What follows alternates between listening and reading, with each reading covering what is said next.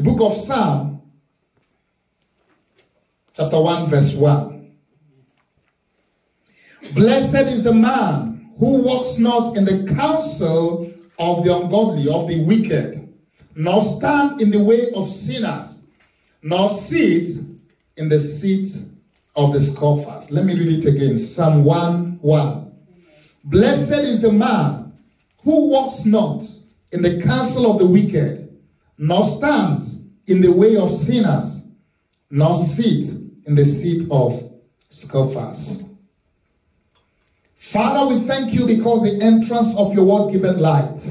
I pray this moment that you will speak to us. Open our eyes to see the things you want us to see from your word. Open our ears to hear this word and to hear your rhema.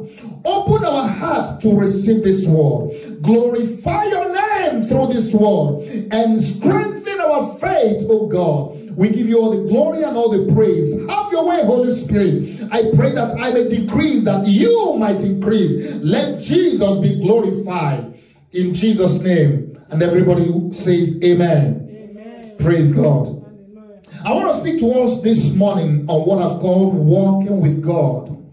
Walking with God. The word of God is clear where we read.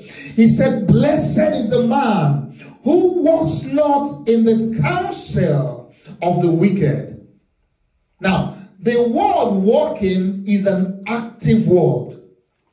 You cannot walk with somebody and be static or stagnant. Walking is an active word. It means you are active. You are doing something. You are moving. Walking with God means that you are active with God. You are moving with God. It means that you are engaged in a relationship with God. You cannot walk with God unless you have a relationship, and you cannot keep working with Him unless you have an ongoing relationship with Him. But the Bible was talking about those who walk not in the counsel of the wicked, not only in the counsel of the ungodly. In other words, this man is walking with God because he's not walking in the counsel of the wicked. He's not walking in the counsel of the ungodly. So I want to share with us about 6 things, if I have enough time. If I have enough time, maybe 7. But I want to share some of these thoughts on what it means to walk with God. Number 1, walking with God involves fellowship with God. Walking with God involves what? Fellowship with God. Genesis chapter 5, verse 24.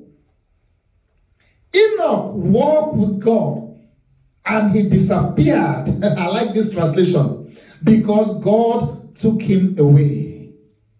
Enoch walked with God and then he disappeared. Some translations will say, and he was no more, because God took him away. Psalm 1 verse 2. But his delight is in the law of the Lord, and on his law he meditates day and night.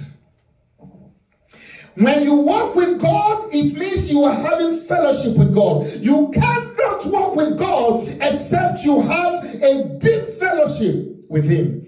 I love the story about Enoch and his walk with God. Enoch was so intimate with God. He had so much fellowship with God. He communed with God so much. Have you ever had a friend or someone that you are so fond of? You spend so much time together. You are either in his place or he is in your place. Every time you see that person, you see the other person. And such friendship, if it does last, it lasts, and people can actually see. You are looking for this person, you say, oh, go to his place, he's over there. Or you are looking for the other person, you say, if he's not here, just go to his friend's place. Now, that is what you call a friendship that is so tight and so intimate. They can't do without each other. And God was so close, or Enoch was so close, so intimate in fellowship with God.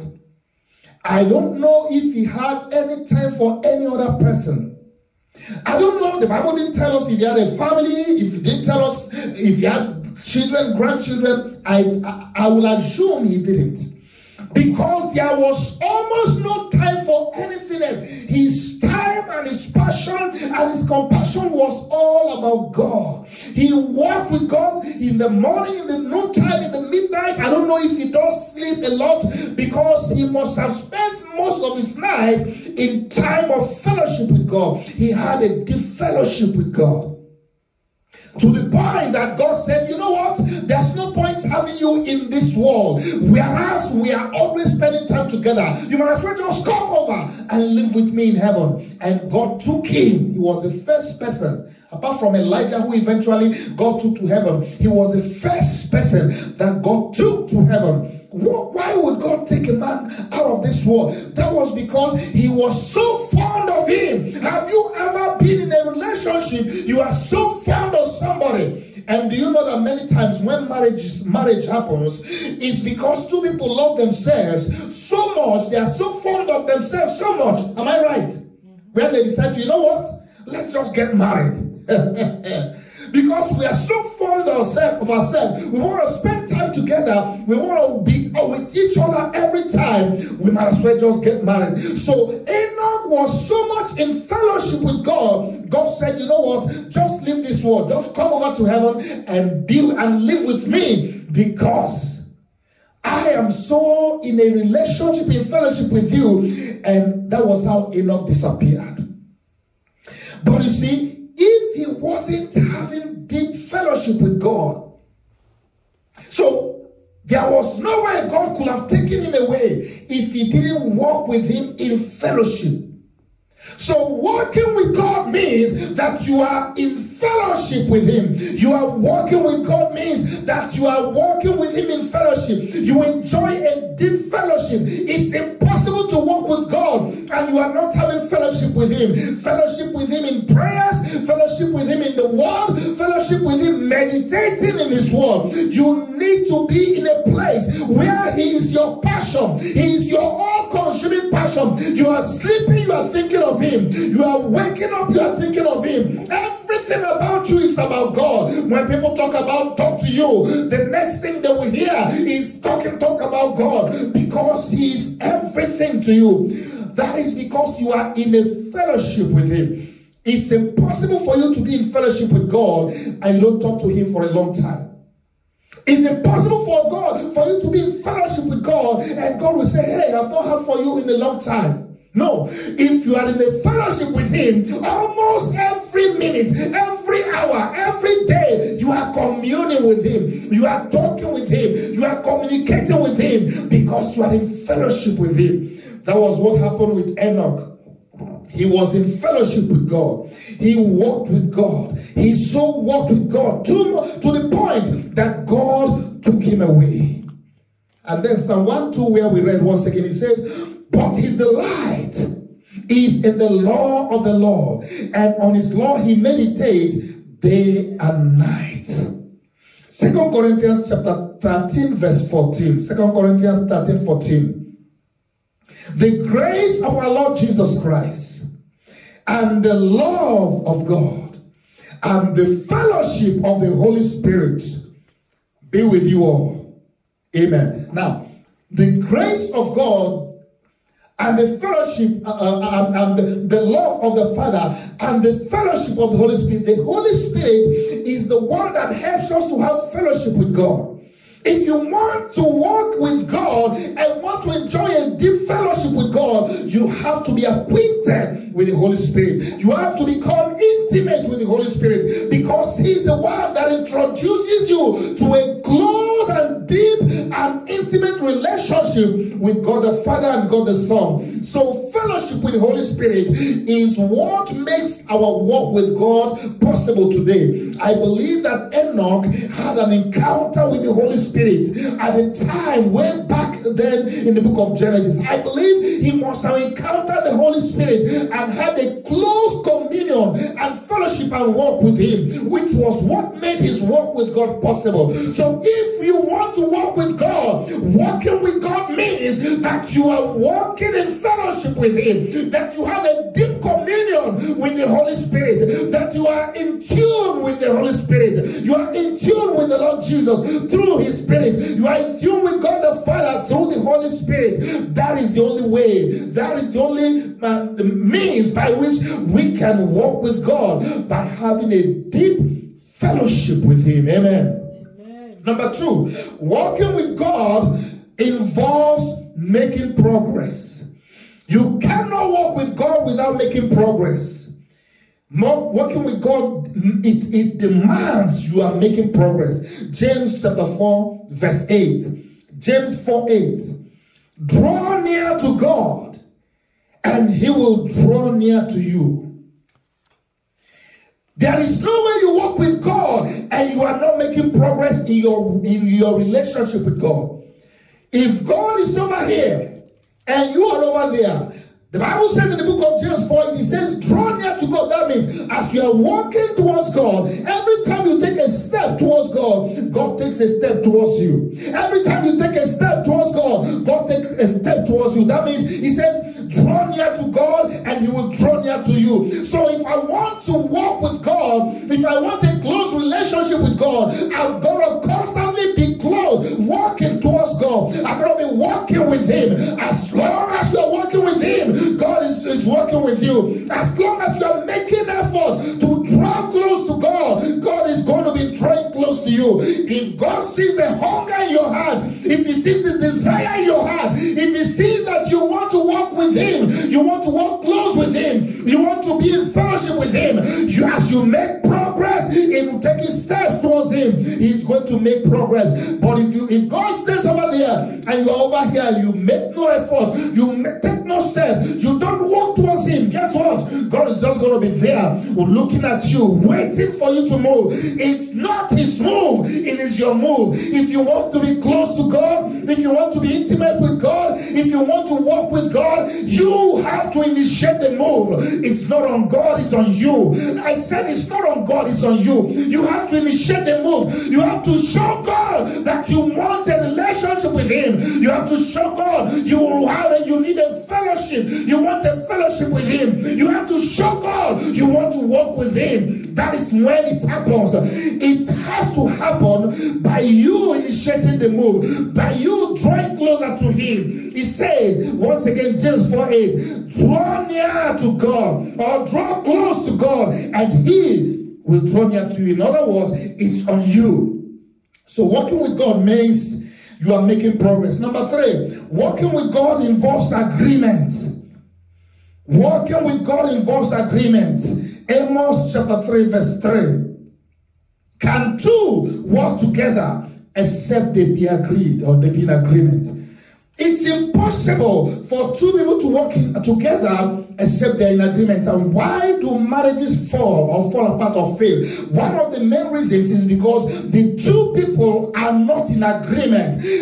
I remember many years ago, I attended a marriage seminar, and the man was using something to demonstrate why it's impossible for a marriage to succeed if the two are not in agreement. And he brought out a couple, and they used a rope, and as they were standing side by side, he used the rope and tied their leg, and then he said, okay, walk.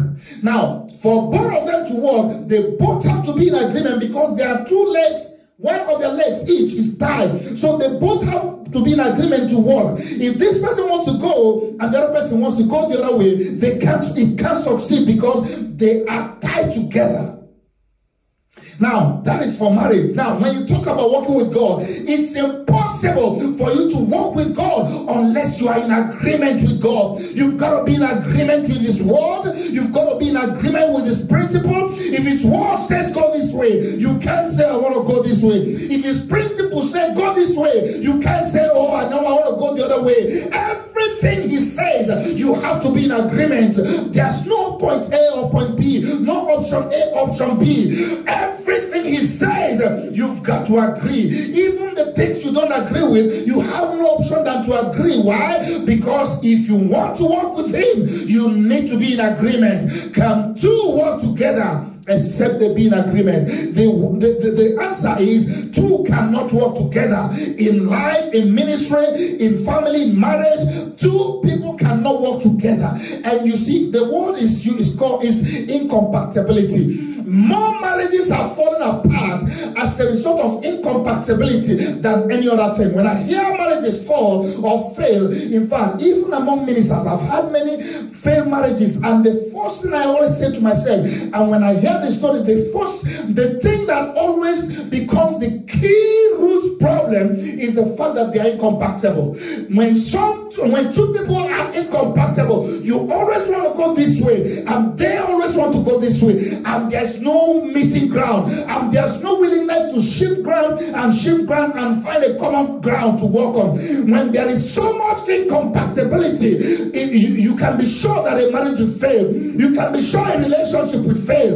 And if you are going to walk with God and you are incompatible with God, if your choices and your ways and the things you want to do are incompatible with God's ways, and you are not ready to give up whatever you want to do so that God, you will submit to God's ways, then you can walk with God. Walking with God means and requires that you are in agreement with Him, agree with His principles, agree with His word, agree with what He says. Even when He rebukes you, agree with His rebuke. That is the only way you can walk with God. Walking with God means you are in agreement with Him.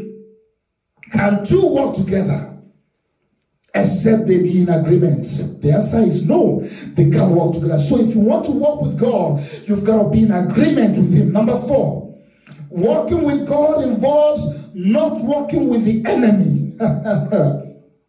Have you heard the saying, my enemy's enemy is my enemy? There is no way you can want to walk with God and yet you want to walk with His enemy. If you are going to walk with God, that means that you can't walk with God's enemy. Look once again, look at Psalm chapter 1 verse 1, Psalm 1:1, where we read before. He says, He walks not in the counsel of the wicked. Blessed is the man who walks not in the counsel of the wicked. In other words, you want to walk with God, that automatically means that you cannot walk with His enemies.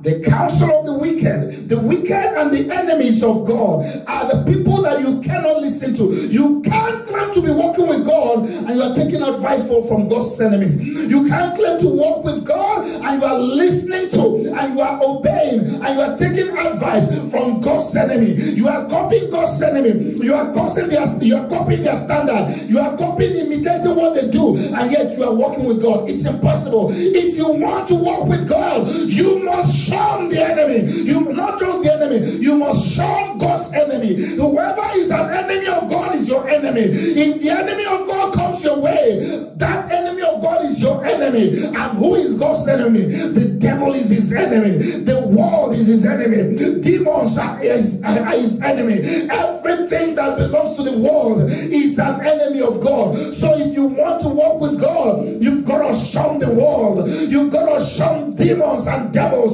You've got to shun idol worship. You've got to shun the ways of the world. The flesh is an enemy of God. You've got to shun the flesh, because if you want to walk with God, you cannot walk with God at the same time and walk with his enemies.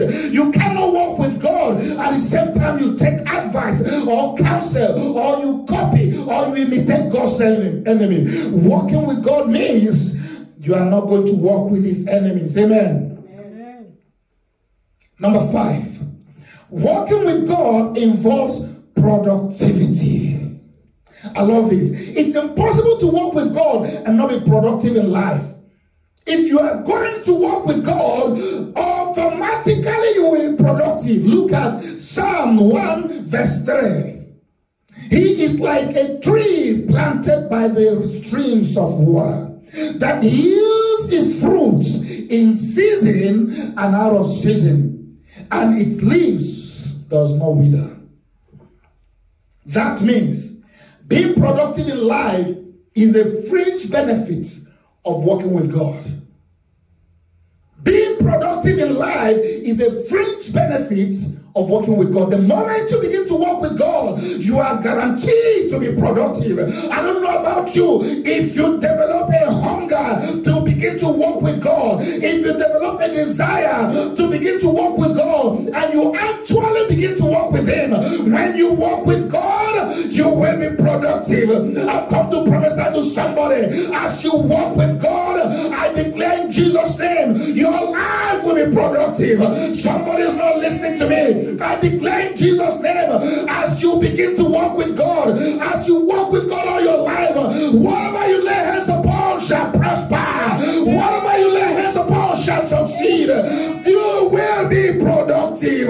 You will be fruitful because you are walking with God. And when you walk with God, the fringe benefit is that you will be productive.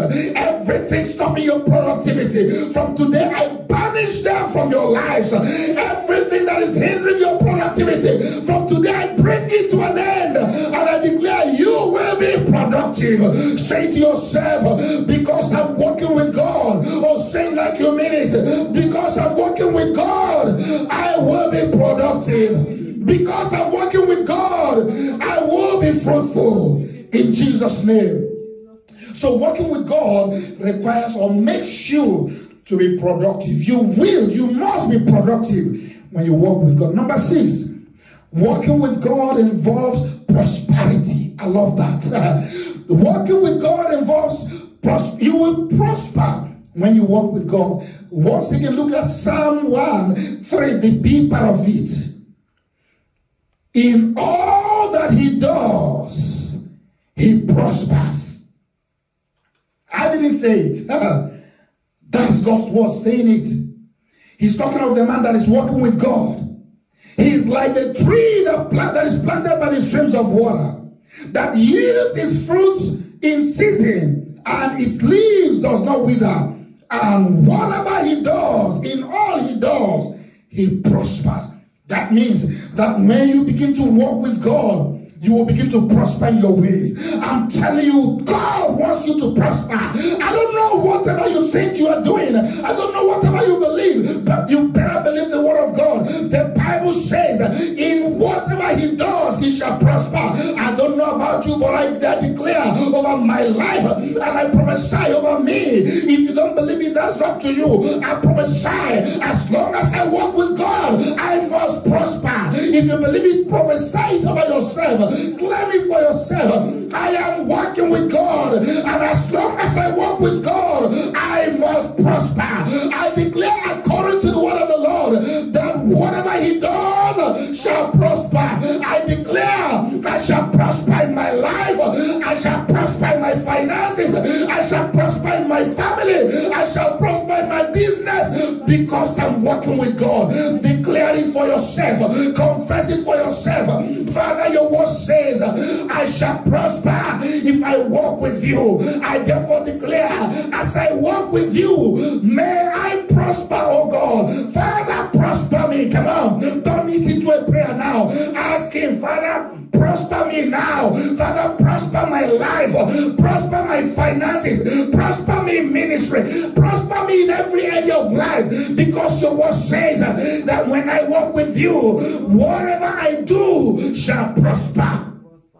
I prophesy over you now. As you walk with God, you will prosper. I prophesy, as you walk with God, your life will prosper. Your finances will prosper. In your job, you will prosper. In your business, you will prosper. Every area of your life, you must prosper. In Jesus' name. The key thing is that you are walking with God. The priority should be that you walk with God. As long as you're walking with God, productivity is going to be a byproduct. Prosperity is going to be a byproduct.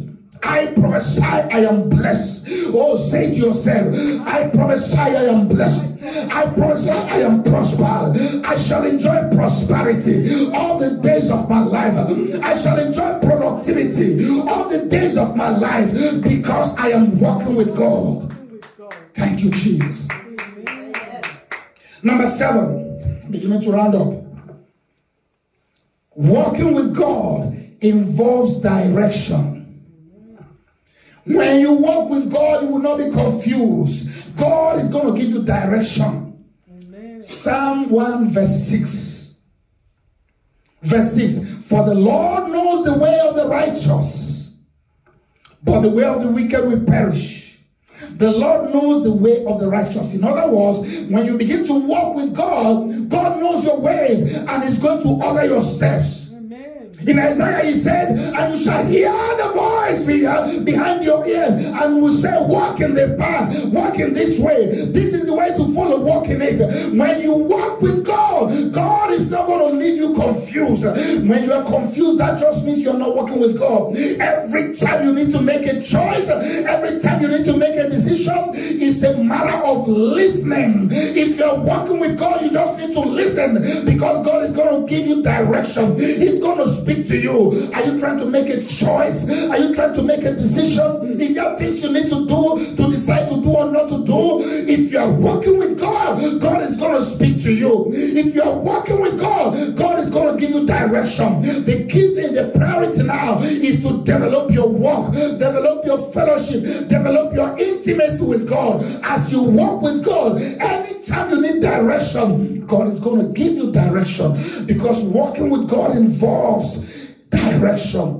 And if you are making the wrong step, or taking the wrong step, or making the wrong turn, He's going to direct you as well. He's going to say, oh, no, that's not the way. Get off that track. Go on the next exit, because you can never get lost when you are walking with God. Amen. Did you hear that? Yes. When you are walking with God, you can never get lost. Amen.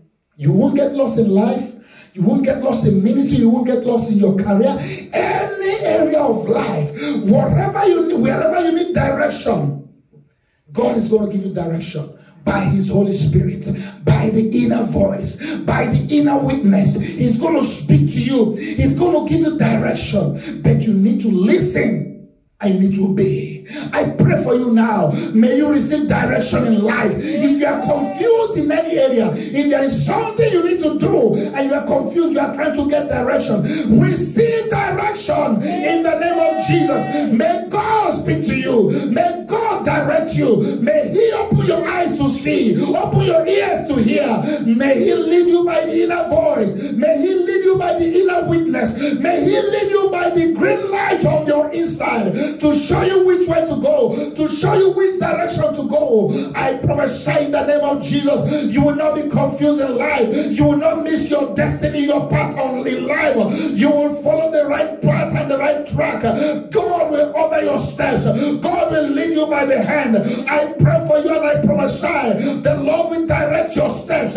You will not miss it in life. You will follow His leading unto the end, until He lead you into the eternal home in heaven. I pray for you now. May you not fail. May you not miss your way. Come on, talk to God now. Stand on your feet. I'm telling you, Father, help me to develop a closer walk with you. I want to walk with you all the days of my life. Help me that I will not miss you. Help me, Lord, that I will walk with you so closely to the end of my life, that will lead me by the hand into your heavenly home. Help me, Lord. May I not miss you. May I not fail you. Help me to walk with you all the days of my life, that I will walk with you so intimately like Enoch did. Help me, Lord. Just talk to Him from your heart. Talk to Him, because the key, the priority should be walking with God. When you walk with God, He will prosper your ways. When you walk with Him, He will direct your step. When you walk with Him, He will make you productive. When you walk with Him, you will be in agreement with Him. Come on, tell Him, Father, help me to walk with you. Everything that is a distraction, whatever the enemy is trying to use to distract me, to make me not to follow your path and your voice, deliver me from the hands of the enemy. Deliver me from distractions. Deliver me from deception. I declare, Satan cannot distract me. The world cannot distract me. I must walk with God. I will walk with God all the days of my life, to the end of my life. Come on, talk to Him now. Mapavabo shekata, lebrovabo vabo zata, makata, zekevebo shekata, ragobako pavava, zendebo kabo shekata, librovabo vasata, ekabovabo vasataya, jekebo kata, Thank you, Lord. In Jesus' name we pray. I pray for you now. May you walk with God from this day and henceforth. May you walk with God in a more intimate way, in a more passionate way. May God put a love and a hunger and a desire in your heart to walk with Him in a more passionate way all the days of your life to the end of life. And as you walk with God, you will be directed. You will not miss your way. You will not be confused. As you walk with God, I declare, you will not fall, you will not fumble, you will not falter. As you walk with God, I declare, you will prosper in all your ways. You will be productive in your ways, in all you do. I declare, as you walk with God, God will walk with you, and God will be glorified in your life. Thank you, Lord. In Jesus' name we pray. Amen. Everybody says amen. Amen. Let's lift our offering, our tithe, our seed.